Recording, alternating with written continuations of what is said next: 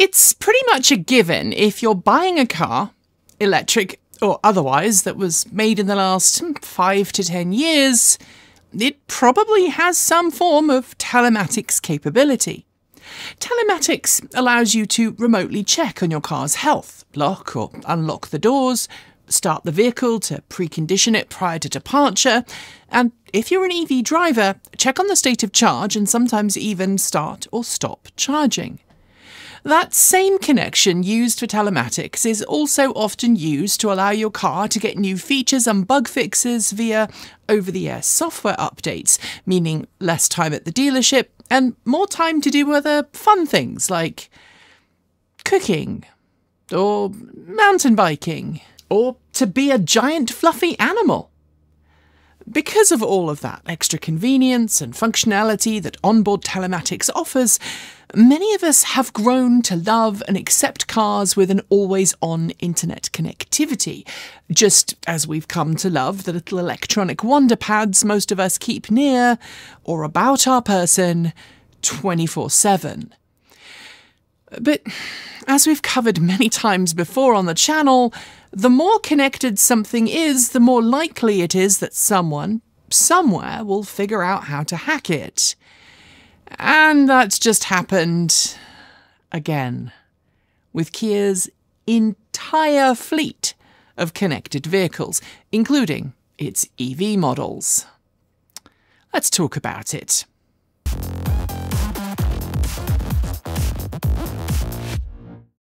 If you're a Kia owner, EV or otherwise, that introduction might have got you a little worried and reaching for your electronics odds and sods box so you can fashion your very own Faraday cage for your car out of spare pieces of 14-gauge wire and a few odd relays. You all do have a spare odds and sods electronics box, right? But fear not, because the person who discovered this particular security flaw was the kind of white-hat security expert we at this channel love. They follow ethical practices, they discover flaws, work out exploits, document it, and in this case, told Kia about it so that it could patch it before the details of the exploit was made public. Which means, if you're a Kia customer, the flaw has already been fixed and your car isn't, at the time of filming this video, at risk of this particular face-pouringly bad chink in Kia's cybersecurity armour. But we are still going to make a video about it because if it happened to Kia, it could happen to another automaker. Enter Sam Curry, a white-hat cybersecurity expert who is no stranger to discovering and demonstrating flaws in the telematics systems of various mainstream automakers. Back in June, his team discovered a set of specific vulnerabilities in Kia's remote telematics systems that made it possible to not only remotely obtain vehicle information from Kia's dealer-facing software systems, but actively send commands to the majority of Kia vehicles made in the last few years using just the vehicle's license plate. Depending on the age of the vehicle, the team could then locate the vehicle, lock and unlock it, actively remote start, stop, activate horns or lights, and in the case of some models, even pull a remote camera feed from the vehicle. Regardless of whether the owner of the car had opted, by the way, to buy an active Kia Connect subscription. Because even if you had a Kia vehicle and you had opted not to take out a Kia telematics subscription, which is what many modern car owners do if they're worried about cybersecurity risks through telematics systems, this particular flaw was so egregious that you could gain access to a car that didn't have an active telematics subscription as long as you had the license plate number and therefore the VIN number. If it had a built-in modem and it could connect to a telematics system and it was made by Kia, this flaw was valid. Making use of the exploit, the team were able to also pull down any personal information associated with the car, such as your name, your phone number, your email address, and your physical address, meaning that there was potential for further social engineered hacks like phishing scam emails or postal drops. With access to that information, it was also possible to add an invisible second user to the target vehicle's telematics system without the official owner's knowledge.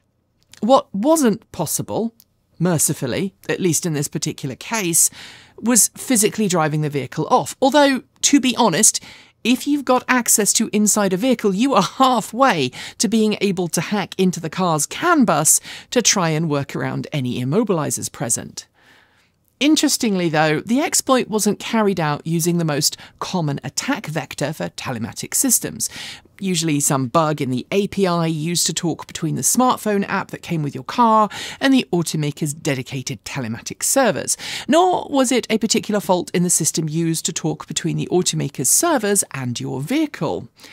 This one relied on multiple faults, issues that lined up to make what amounted to a perfect storm.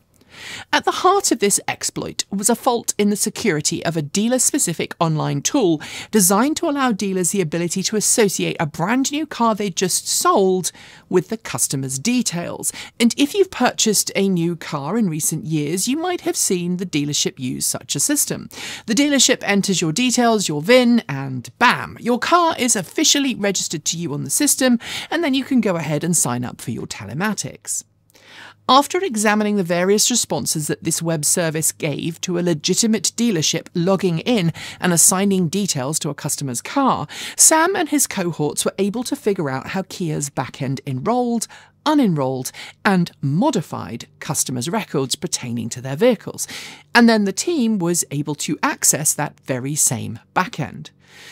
Because the backend handled everything on a per-car basis, the security experts were able to use a car's VIN to generate an access token that then allowed them one-time access to modify Kia's internal systems with information about the vehicle.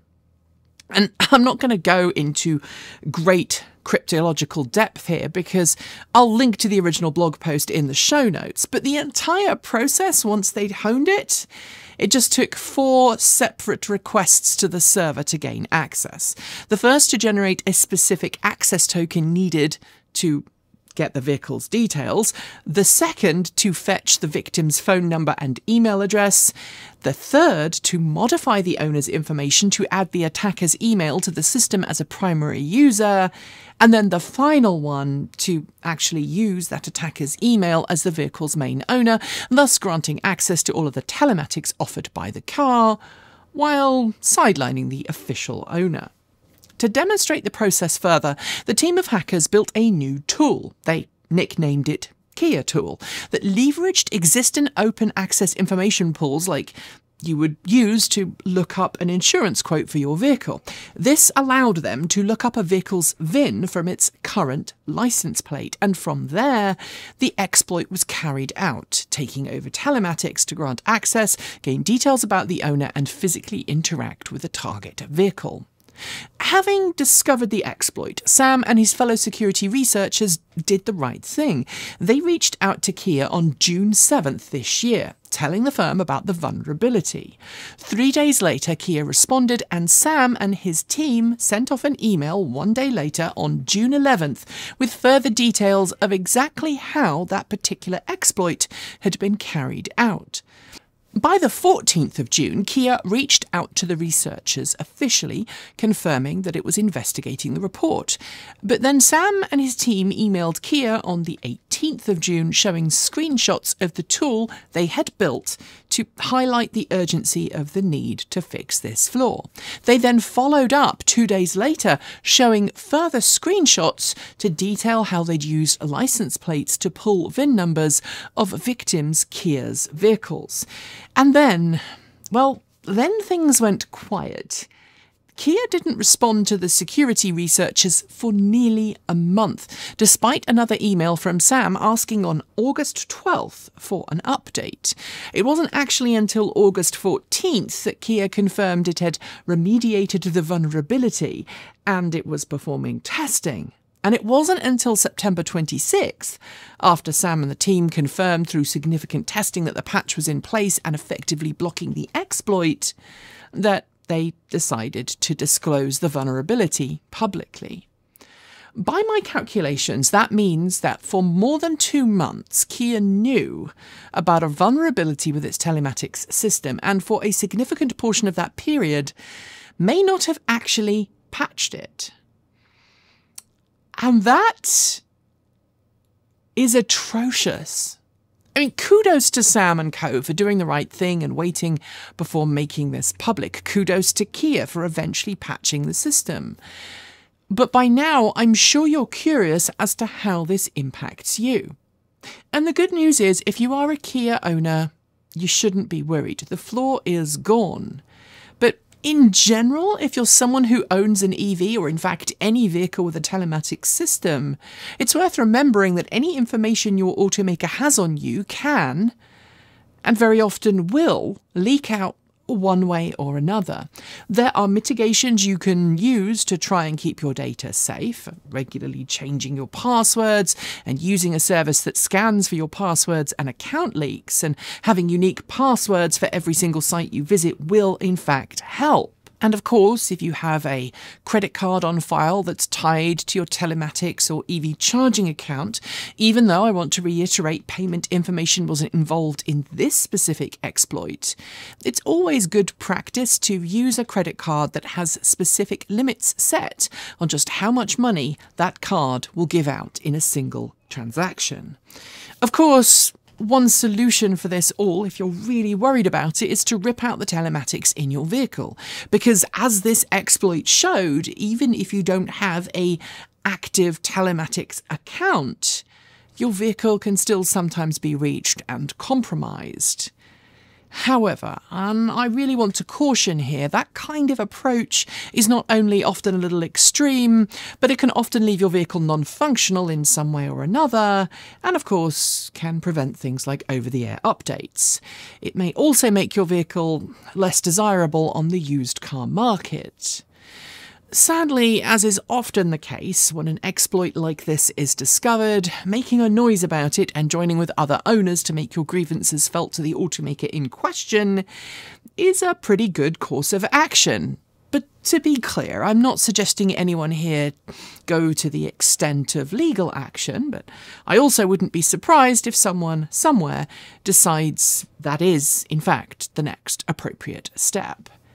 For what it's worth, however, I think my next step wouldn't be to try and shout at Kia per se, but to rather work with legislators to ensure that, in a digitally connected world, legislation is laid out to try and force automakers to be better about their digital security, taking out things like removing a service as soon as an exploit is discovered.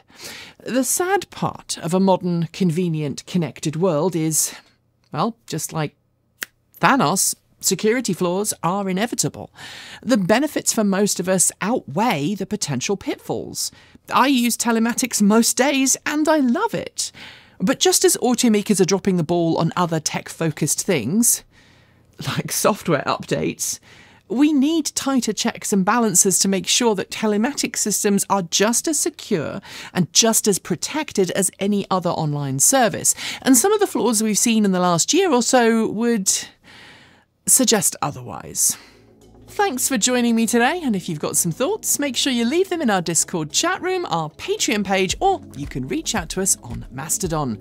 Thanks to the amazing list of people scrolling by on your screen right now. They are some of the more than 1,500 people who help fund this channel through Patreon and YouTube, covering our bills, paying our team, and making sure that we can remain 100% independent. If you'd like to join them and see your name listed here, just follow the links below. There are a range of different tiers that you can sign up for, from as little as $1 a month, or if you pay yearly, just over $10 a year. A huge welcome to our newest supporters: Alan Brim, Jim, Sarah Horlock, full name, Todd Johnson, Roderick, Stuart Despain, Rupert Ronson, Larry Phoenix, Darla, Wendy Kelly Bundenbaum, and Kay. To join the list and get your shout out, become a paid Patreon member for your moment of fame. If you'd like to support us with a one-off donation, you'll also find links below to make Ko-fi and Bitcoin donations, and we even have a good old-fashioned PO box you can reach us at, address also linked below. And of course, if you're in need of some swag, you'll find our swag store in the down below.